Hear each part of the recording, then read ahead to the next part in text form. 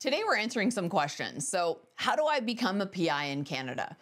Realistically, that is going to vary depending on the province that you live in. So here in Ontario, Welcome to Ontario. it's a 50-hour course that is generally completed online, though there are some individuals possibly still doing in class.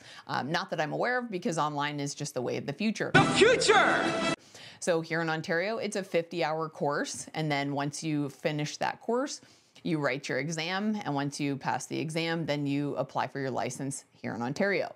Now, British Columbia, for instance, has a very different process. It's a 2,000-hour apprenticeship that you have to work through in order to obtain that license.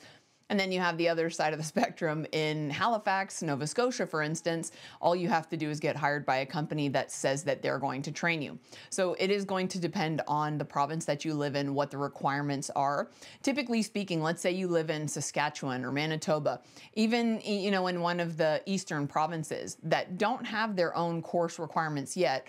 Everybody essentially recognizes Ontario's course because Ontario was the pioneer in the private investigator training. So if you live, for instance, in Saskatchewan or Manitoba or any of the other provinces for that matter, you can take the Ontario private investigator course, and that can be proof of competency when you go to get licensed in one of the other provinces. So if you have any other questions, feel free to send them in.